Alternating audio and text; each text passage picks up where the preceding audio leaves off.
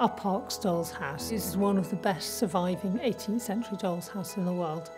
In this house are 4 beds, and not surprisingly, materials are beginning to degrade. These beds were taken to the Textile Conservation Studio in Norfolk. We work over the object methodically to try and release any soiling that's been deposited over the years. We know the owner of Uppark carried out work previously, so we're just one step in its history of conservation. Doing conservation, it allows you to look at the object really closely and you discover things. With the red and yellow bed, when we saw the top of the tester, the card on there is uncut playing cards. That was a real find for us.